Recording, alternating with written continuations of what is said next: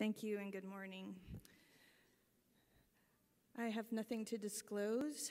So we do have a new resuscitation algorithm, as I have mentioned in my other talks.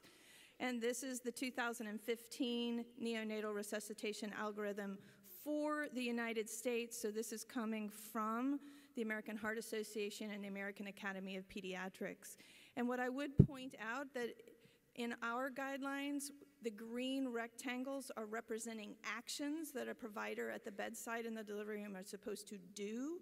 And then the elongated hexagons are assessments that the person or team needs to do. The blue represents CPR, that's an AHA color scheme. And we'll go through a lot of this algorithm today using a case, because it's always a little more fun if we put it in the context of a case. I do want you to understand the process of where these guidelines come from and how they come into being. And so really what happens first is the scientific review of resuscitation science. And this is done by the international body called ILCOR, the International Liaison Committee on Resuscitation. And since the year 2000, ILCOR has included a neonatal task force for complete review of the newborn resuscitation science every 5 years. To be part of ILCOR, you have to be sent by a resuscitation council. Some countries have their own resuscitation council, like the United States, Australia, Canada, etc., and South Africa, and they send representatives from their council to ILCOR. In other parts of the world, it is more of a regional organization, including the Resuscitation Council of Asia, which represents Japan, Korea, and now China is becoming involved. The European Resuscitation Council, which really represents more Western Europe, England, Ireland, Scotland, and some of Scandinavia. And then the Inter-American Heart Foundation really represents some of Central America and South America.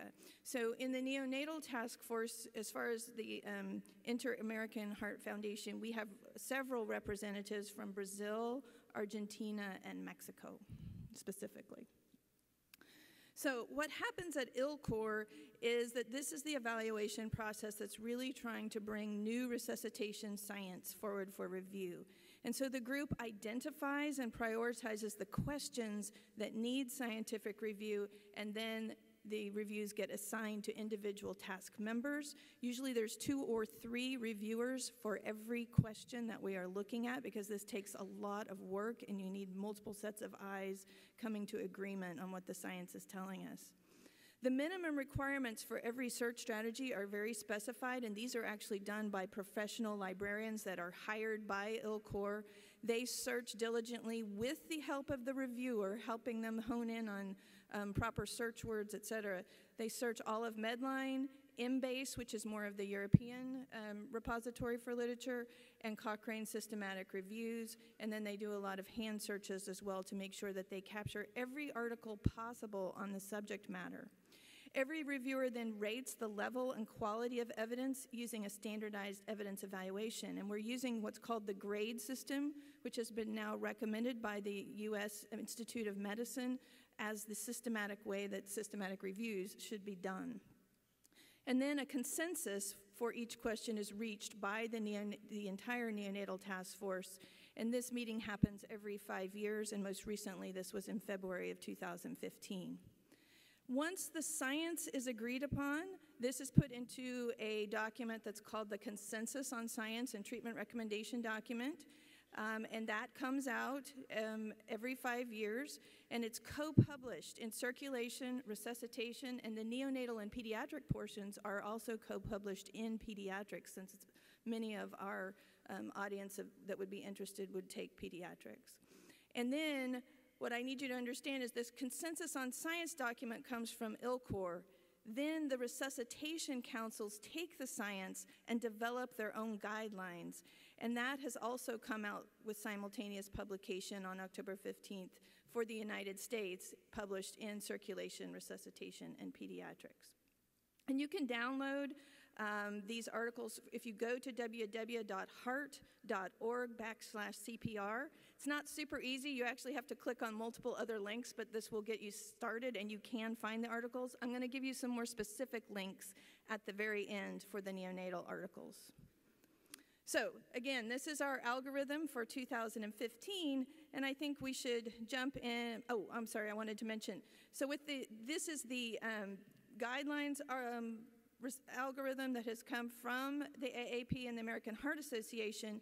And then for the United States, this algorithm serves as just the backbone that will get translated into the Neonatal Resuscitation Program educational program. And that's done by the American Academy of Pediatrics NRP Steering Committee. The 7th edition book and materials and posters and all of those sorts of educational items will be out sometime in April and May of 2016. And then the expectation for the United States is that those guidelines should be adopted by January 1st, 2017. So I'm going to hit some highlights of what those changes are in the next 30 minutes, but since we only have 30 minutes, we literally will be just touching on some of the highlights. But that doesn't mean that tomorrow you have to go back and start doing these changes. We need to do it in a systematic way, educate your teams, educate your OBs, and figure out how you're going to roll out these guidelines in your own place, and it doesn't have to be done until January 1st, 2017. Okay, so what are some of the hot topics that we're going to try to address today? I'm sorry, I put these in a little bit out of order. We're going to look at the overview of the algorithm. We're going to look at whether cord clamping should be delayed for neonates who are non-vigorous. We're going to look at, does intubation and suction benefit the non-vigorous meconium-stained neonate? We're going to think very briefly, and we've already talked about this, about how heart rate should be determined in the delivery room. We're going to focus on the imperative of effective ventilation. And I just want to highlight that there really haven't been any substantial changes in the actual CPR recommendations when we're talking about compressions or medications. Most of those previous recommendations will still stand. Okay, so let's get on to a case to kind of put all of this in perspective. So you are on call at your delivery hospital. I'm very excited because we have a brand new delivery hospital, Parkland. This is the old Parkland that was built in the early 1950s. And as of August 20th, we moved into new Parkland, which absolutely dwarfs the old Parkland. And that is awesome, but it also brings a lot of new challenges because we have 44 labor and delivery rooms and 9 operating rooms and over 12,000 deliveries. And since we have opened in August 20th, our deliveries are up 40%. So I'm shuddering to think what our numbers are going to be after a year there. And obviously, we are never bored. So we're on call, and you get a call, and you are needed stat to OR9 on labor and delivery. And upon entering the operating room with your team, you have to first ask the 4 questions in order to brief your team and set up the appropriate equipment. So the 4 questions haven't changed. You go in the room, you need to know the baby's gestation, how many babies are there, what is the status of the amniotic fluid, and are there additional risk factors, which if a neonatologist is being called, I would assume there are going to be some additional risk factors. And this helps us focus in on the team briefing and equipment check. Obviously, we would like to do antenatal counseling beforehand, and we have put that into the algorithm to help all remind us the importance of antenatal counseling, but in this case, you're already being called to the delivery. So briefing and an equipment check are very important. And what the obstetrician team tells you is that they have a 19-year-old G1P0 who's had no prenatal care. She's having intense abdominal pain and vaginal bleeding. Her membranes at this time appear to be intact, and there's no history of trauma. The bedside sono suggests that it's a 38-week singleton, and an additional risk factor is that they're very worried because there appears to be agonal fetal bradycardia. And so because of that, they're doing a stat C-section under general anesthesia. So you're thinking about these risk factors and what can go wrong before birth that can affect transition. You guys know that if the difficulty begins in utero, the problem usually reflects compromised blood flow in the placenta or umbilical cord, which results in asphyxia. And that asphyxia is the lack of gas exchange, and that there are 2 gases that matter to us. It's not just hypoxia, it's the fact that there is profound CO2 elevation that we are also going to have to deal with. And there are many antepartum risk factors that can result in compromised blood flow, including things like maternal diabetes and preeclampsia, multiple gestations, and there are also intrapartum risk factors like choreo. And in this case, we have a lot of hints from the clinical story that perhaps there is an abruption underway. So how are you going to prepare? You'd have to have a team in this very high-risk situation of a stat C-section with agonal bradycardia. Preferably, you would like to have a team that is trained together, and you need to clearly assign roles. Now, I completely understand that this is a long list of people that may not actually exist in your clinical situation, but I am laying out for you what I think is the optimal team and number of people for an extremely high-risk delivery where there is a chance that you might have to actually do CPR.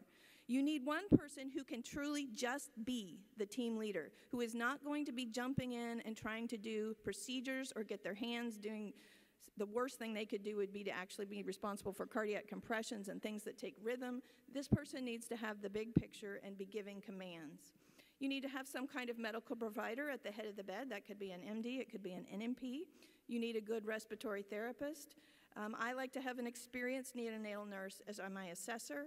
And then in addition, some other kind of provider. In our system, we use an NMP who could do procedures like placing the line. And then a nurse to draw up the meds. And very importantly, a member of your team should be a recorder who uses either a standardized form where the data is being recorded real time as to what the team is doing and the infant's responses, or video. So you gather and prepare your equipment, and you're going to need all the stuff you need for every routine delivery. But in this case, where there is a chance you might have to do CPR and give meds, you should go ahead and decide on an estimated weight based on the gestation. And you could potentially go ahead and prepare an umbilical catheter or draw up the IV epinephrine doses and label them in preparation for such a delivery, because this will greatly cut down the time to IV epinephrine, which can be key. You at least need to lay out your things and know where they're going to be. So I like to give a few reminders to my team, because this can be very stressful to the group, to remind them that we resuscitate babies every day, and we're darn good at it. And we need to stay focused on effective PPV, including intubation if it's needed, because when we do that, 999 out of 1,000 babies will respond to the effective ventilation. Those numbers come from data from Parkland. We have to remind ourselves not to ventilate too fast, because our adrenaline is going to be jacked up through the roof, and it's very easy to bag very fast. We don't want to do that. We want to allow time for the CO2 to actually come out. We're going to secure the endotracheal tube if intubated. I've been in some situations where the team was so stressed out they started CPR without having the tube in place and quickly lost the airway. And the reminders that in this high-risk situation of where there may be profound bradycardia or asystole, that once we intubate, the colorimetric end-tidal CO2 may not change color even if the intubation is successful, and that the pulse ox may not pick up, and that if compressions are needed, we're going to turn the oxygen to 100%. Okay, the OB says uterine incision, thick meconium. The infant is limp and has no respiratory effort.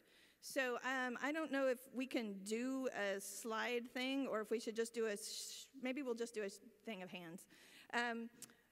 What would you do first in this situation? Would you encourage the OB to delay cord clamping? How many want to do that? How many want to take the infant to the warmer for initial steps? How many want to intubate and suction before the initial steps are done? And how many want to place the baby on the mom's chest to initiate breastfeeding and the bonding process? Okay, well, I got some hardcore people back there. So in this situation, we actually we would not recommend delayed cord clamping, because this is a baby in need of resuscitation. And our recommendation now is that yes, delayed cord clamping can be useful and considered, but not in the context of a baby who's needing resuscitation. We don't know that that would be safe. And in this case in particular, when you're talking about abruption, where there is no gas exchange, it makes no sense to stay connected to the placenta. So in 2015, the delayed cord clamping for 30 to 60 seconds is recommended for most vigorous term and preterm babies. And in that situation, when they're vigorous, you can place them skin to skin with mom afterwards. there is no delay if placental circulation is disrupted. And there is insufficient evidence regarding the timing of cord clamping if the baby is not vigorous. So we would suggest to bring the baby to the warmer for the initial steps, and obviously this is going to take a lot of good communication and teamwork with our obstetrical team. One thing that's been asked, and I just want to highlight, according for the Academy of Pediatrics, is that the time of birth is still the time when the baby emerges from the mother, not the time of the cord clamping. And so yes, you would start the APGAR timer just as soon as the baby emerges from the mother. Okay, so do we still intubate and suction every non-vigorous meconium exposed infant? And the answer is no. This is one of the bigger changes in the new guidelines, that routine tracheal suction is no longer recommended for non-vigorous babies with meconium-stained amniotic fluid. And this is based on a couple of things. The evidence in the past that we used was very weak evidence. And in the past 5-year cycle, we do now have one randomized controlled trial that showed that in the non-vigorous meconium-stained baby, the intubation and suctioning made absolutely no difference in the rates of meconium aspiration syndrome, the need for ventilation, or the days in the ICU. It is only one trial, but that in context of a population of pediatric providers that have less and less intubation skill, the recommendation was based on a valuing of getting a baby to the warmer and getting the positive pressure ventilation started sooner, since there's no evidence that this intervention is making any difference. Now, we still need a provider who has both PPV and intubation skills present at the birth of infants born through meconium-stained fluid, because we know that those infants do have a much higher need for effective positive pressure ventilation.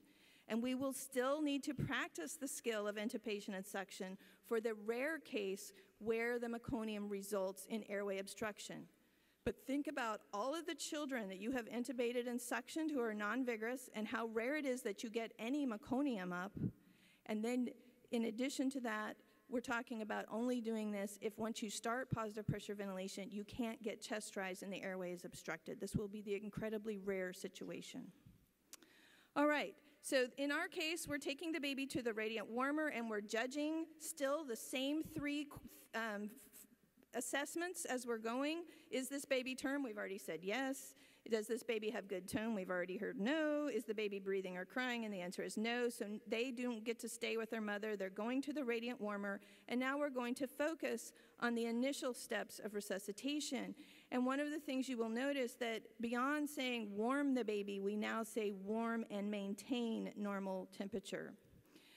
And so we want to do that and position the baby in the open airway position. We will suction only if needed, and that's if they're not clearing their own airway in the cases of apnea or those children who are trying to cry but are drowning in their own secretions. And then we would dry them and stimulate. And after those initial steps, the questions haven't changed. Is this baby apneic or gasping? And is the heart rate below 100? And then if the answer is yes, we're going to go down the pathway to more interventions. So in 2015, as we discussed 2 days ago, the heart rate still remains the most important indicator of successful resuscitation. And in the algorithm, we say that the initial heart rate can be assessed by auscultation, a reminder that palpation of the umbilical cord is less reliable and less accurate. Now, at this point, the nurse reports, I can't hear a heart rate. So how many of you would like to start cardiac compressions now? How many want to place the baby skin to skin with mom? How many want to initiate positive pressure ventilation? Let's have all the hands go up. How many now want to intubate and suction for meconium? All right, can't fool you guys. The answer is we must now focus on positive pressure ventilation. We don't jump ahead to cardiac compressions. The indications for cardiac compressions have not changed. Chest compressions are indicated when the heart rate is below 60, despite providing the initial steps and 30 seconds of effective assisted ventilation, where we focus on the Mr. SOPA steps to achieve this, including an advanced airway. And we note that because chest compressions are likely to compete with effective ventilation, rescuers are always encouraged to ensure that the assisted ventilation is delivered optimally before initiation of chest compressions. And there was a recent paper in 2015, this is from Jeff Perlman's group at Cornell, where they did a simulation study, and they looked with respiratory mechanics monitors and flow monitors and about how effective the positive pressure was once people started mask CPR. And it was very poor. And people couldn't even judge when he would change the compliance of the lung. They had no sense that they needed to change their strategy with the ventilation. So we really think getting that airway secured is very important before starting compressions. Okay, so we're supposed to now focus on PPV. We do mention that at this point, you should probably place your pulse oximeter, and you could consider the ECG monitor. There are no changes in the recommendation for pulse oximetry this time around. Every delivery must have an oximeter readily available, and we use that oximeter whenever resuscitation is anticipated, when positive pressure ventilation is administered for more than a few breaths, when cyanosis is persistent, when supplemental oxygen is administered, and for all infants less than 32 weeks gestation. As far as what initial oxygen concentration we recommend, the initial FiO2 for PPV for those infants that are greater than or equal to 35-week gestation remains room air, and for those less than 35 weeks, we recommend the 21 to 30%, and we're using the same minute-by-minute term baby saturation goals as the goal for adjusting our oxygen.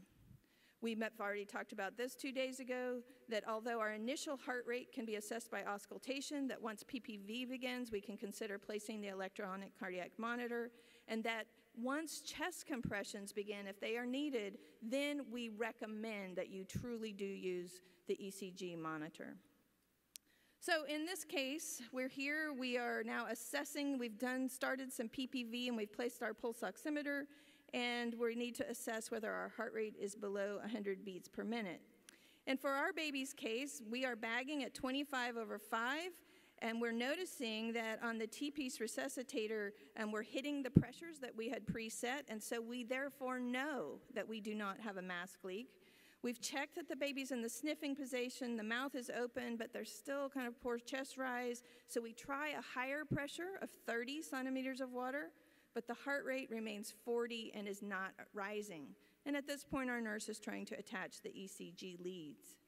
Now, we went through a lot of the Mr. SOPA steps to achieve effective ventilation. We did the MRSOP, but we had not yet done the airway. And so, as a reminder, the intubation is strongly recommended prior to compressions, and so we intubate, and the tube is adjusted to the proper depth, and we're looking for equal breath sounds heard, and the chest rise is then noted. And we put on the end-tidal CO2 detector to confirm the tube placement, and our nurse and RT report that there is no color change. It remains purple. So how many of you would like to immediately pull the tube and try again? How many want to determine other confirmatory markers? How many would move ahead without a second thought? And how many want to try some more stimulation? All right. We really need to, in this situation, to determine other confirmatory markers, like, do you see chest rise and do you hear bilateral breath sounds? Do you see mist in the tube? Do you have an appropriate tip-to-lip measurement? Did the provider confidently say that they saw it pass between the cords? And if there's any question, you can visually confirm with a laryngoscope. We don't want to immediately pull the tube unless the person says, hey, I don't think I even got between the cords, because we know that end-tidal CO2 detection during asystole can give you a false negative. Your positive pressure during the resuscitation removes the CO2 that's present in the lungs prior to asystole, and the CO2 production decreases as cellular metabolism slows. And with cessation of blood flow remaining, the remaining CO2 cannot reach the lungs. And so you have no CO2 detected even when intubated. So just be very cautious with that. So next steps for our baby, we provide PPV through the endotracheal tube and determine that the heart rate response in about 10 to 20 seconds. We see that the chest is moving, and we've secured the endotracheal tube, but still the nurse reports that the heart rate is 40 and not rising, and the pulse oximeter, as you guys know, won't even pick up in this situation.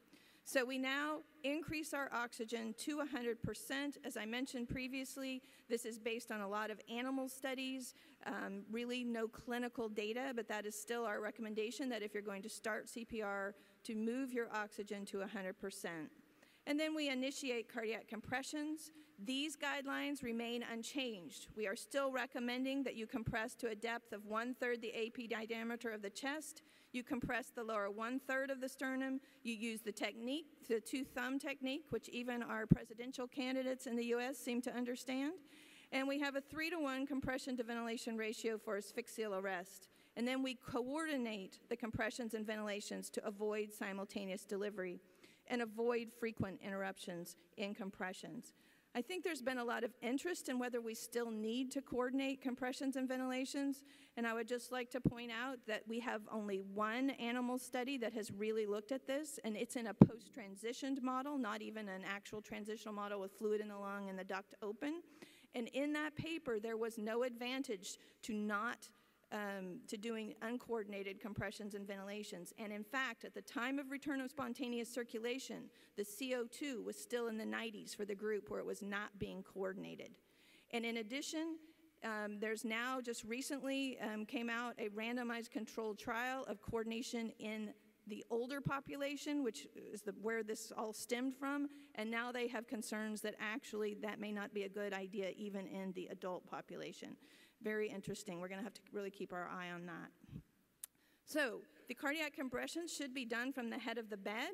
We have now our cardiac monitor on, and we continue the CPR coordinated 3-to-1 for 60 seconds prior to checking a heart rate. And for the United States, that's a slight change. We used to say 45 to 60 seconds. Now we want you to go a complete minute before you interrupt to check for the heart rate. And if you have the ECG on, you won't need to interrupt and check for the heart rate until the heart rate on the monitor comes above 60. Reminders, be aware of the many pauses in circulation that can inadvertently come up during CPR and help your team stay focused on optimizing perfusion. We've mentioned the need for the ECG. Be aware that the pulse oximeter will likely not pick up during this time, or if it does, the heart rate that you see on it will more likely reflect the compression rate than an actual heart rate. The ECG tracing will help guide you as to when to pause for auscultation. If the heart rate's less than 60 on the monitor, continue your CPR, and if it's greater than 60, confirm by auscultation.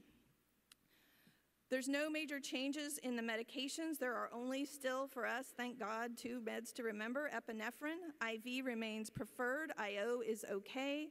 The endotracheal dose can be used while achieving intravascular access, but we know that that is not very effective. And then we also still will need to remember in special cases where there appears to be volume loss, the potential need for normal saline or O-negative blood. The dosing for the epinephrine has not changed. It's still the 1 to 10,000. And for the IV dose, which is our preferred route, it's 0.01 to 0.03 milligrams per kilo. We want to make that umbilical line placement a priority if epinephrine is needed because the endotracheal delivery is unreliable. And if you are going to try a dose of endotracheal, it's still the 0.05 to 0.1 milligram per kilo dose that may be given. So in our baby, 2 minutes after the first dose of IV epinephrine, the ECG heart rate says that the heart rates come up to 80. The team stops to listen and confirms that the heart rate is indeed above 60 and rising. The chest compressions are stopped. The positive pressure ventilation is continued. The OB now is reporting to you that they do see 50% abruption. You ask for a cord gas, get that baby to your NICU as quickly as possible, and notify your cooling center. Likely this child would qualify for cooling. You need to get a gas, and you need to be very quick to monitor the sugar and correct any hypoglycemia. The last change in the algorithm is, it doesn't seem like it's that big a deal, but it really could make a difference for ongoing improvements in your teams, and that is that after every intensive resuscitation, we really need to debrief. This is, again, the algorithm. The ventilation truly remains the focus. That's not any different from the past, just some minor tweaks that we're making along the way. I'd like to thank the AAP for some of the drawings and photos that I used in this, and these are the 2 links that I want to make sure you have. The top one will get you the actual ILCOR Consensus on Science statement, and then the bottom one will get you the actual U.S. guidelines. But if you're from another region, you're going to need to make sure, if your country decides to use the U.S. guidelines, fine. Every other region, they roll out the new guidelines at a different time. The only other one that I know is out is the ERC has published their guidelines for the coming 5 years. So thank you.